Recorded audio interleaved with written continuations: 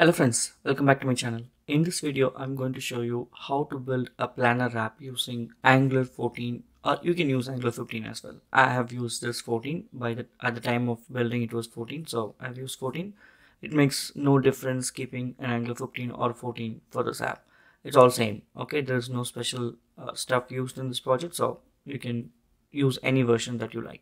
Anyway, this is the app that you're seeing, and I will just gonna explain what this app is doing, and then I'm gonna provide you the complete code. If you wanted to know and learn about Angular, I would suggest go to my channel and take these two as your complete learning of Angular. So this version uses a beautiful website of product, step by step learning of each and every important concept of Angular, and then the reactive form is used to build the product addition, saving, edit, delete. All those options are built using reactive forms, and this is the one. So use these two, and the API that support for this app is this one.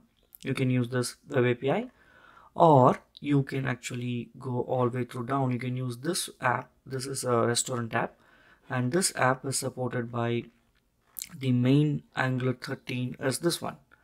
Okay, so I have both the API, web API, and the Angular on my YouTube channel. You can see whichever you like, but this app that I'm going to demo is going to be not from scratch to end. I'm going to give you the complete code. I'm going to explain the code at a high level, and you can actually explore the rest of the code. Okay, if you have any questions, you can always comment in the comment section. I'll be more than happy to support you. Now, this app is supported by AD B2C login. AD B2C login also is there in my YouTube channel. If you have to know how to set up this, please go through that video, and that video is here. The complete video is here, this one. Okay, all right. So what I'm going to do, I'm going to show you what it is. So basically, when you log in by the user, like say currently I've logged in. Okay, so it will present you the current month, and if you have already saved some planner details for a particular day, it will show you like this, like a view and edit. If you have not, it will show you plan. Okay, you can actually view it, you can actually update it, or you can go to plan and select whichever date you want and start typing the details here. So either you can go to the plan and pick up any date that you want, plan it accordingly. Like it basically has the priority, the timing, the plan that you want to do, like breakfast. I want to eat breakfast. Come on, 6 o'clock. No one will eat breakfast. So wake up.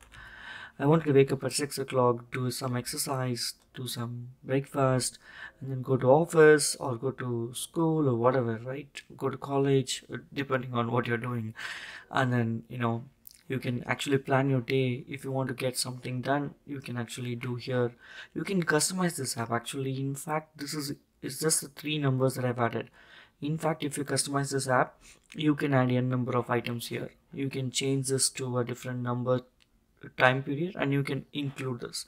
Everything is customizable. Okay, so the supporting API, there's a separate video, go over that. That is what this is getting powered. Now if you see, look at this is the home app. Okay, this is a component with the home page, and then if you click on this, it goes to a different route, right? So the routing is used, and if you go to edit, it's basically goes to a different route. You can see plan, edit, and then an item number 12. All right, and then if you want to view it, you can go here. This is a different route. You can change the route, and if it doesn't have data, it's gonna fall back to the same place. If it has data, then we know it's gonna 14, right? So let's go view, let's go to 14. It will present the data. You see this? If you choose the wrong number which doesn't have data, it's gonna fall back to the previous one. All right, so what it is basically doing is this is the code. Let me zoom it so you will know. I'm gonna close this. Okay, if you look at this app, basically let's go to package. Right now it's 14.2. Even if you're using 15, it's gonna work. It's perfectly gonna work. Okay, so no worries there. And basically this is the structure. We have a app structure, we have header component, home component, some models. These models are coming from the API. You can check the API. I will give you all the links in the description. You can actually check the API documentation. So these are the models that is supporting. Okay, so these are the models. This is another NG model. So NG module basically, apart from your app module, there's another module, and here you have the route for your a particular plan module. Okay, so when you click on edit or view or doing delete, this is the route it's going to take. So create, edit, and view. Okay, so this is the NG model, and then you can see a create. A create is used with the reactive forms. I've already taught how to use the reactive forms, so it's basically same. All right, and then view, edit, all those things are same here, and we have some common services here, some shared app here. Okay, so it's a shared module, so you can see more than one module has been used in this project. And you can see the main component routing. If you go to app routing, you can see if the user is entering just the website, it takes to the home component. Okay, and then if they're trying to go to a different plan module based on the route, it goes here. Okay, all right, let's simplify this. Let's go to the header has that AD B2C integration. Okay, so whatever code you see is exactly what I gave you in the previous AD B2C demo videos. Okay, so this is the header one, the home component. If you look at the home component, okay, so all about this is all about logic. Okay, so what I've done is um the one, like if you hover on a card, okay, it flips, right? You can ask for this kind of a CSS in W3 schools or anywhere in the website, in the internet. You get a piece of code. Basically the piece of code is there's a CSS here. Okay, the common CSS there, and these are the CSS. So it's basically a div which has the front and the back. In the front, whatever you wanted to show in the front, that data is coming here. Whatever you wanted to show in the back, two buttons, you see this, comes here. So according to CSS, when you hover it, automatically you feel like it's flipping and it's showing this content. Basically both the contents are present on the screen. It's just the CSS trick to do this. Okay, looks nice, right?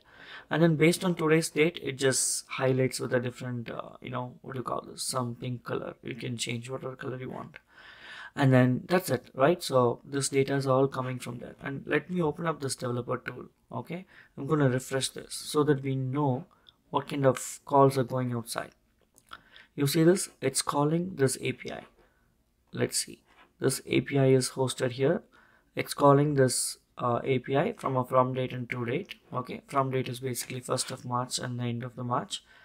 Based on the data that we get, we know there were 3 dates planned. So these dates, right? So those dates are now filled with the data. That's it. That's the only thing I'm doing.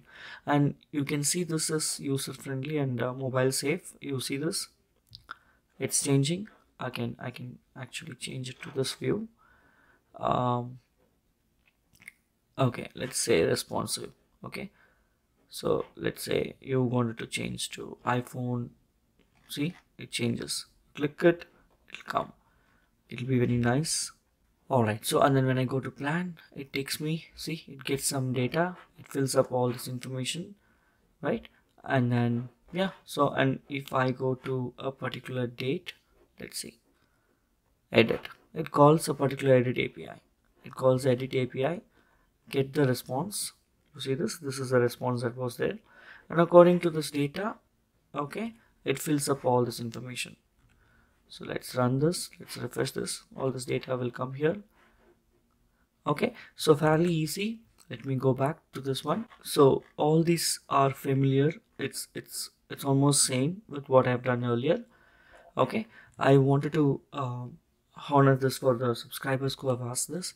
So here's the demo, here's the app, here's the code. The code will be hosted on this GitHub repository.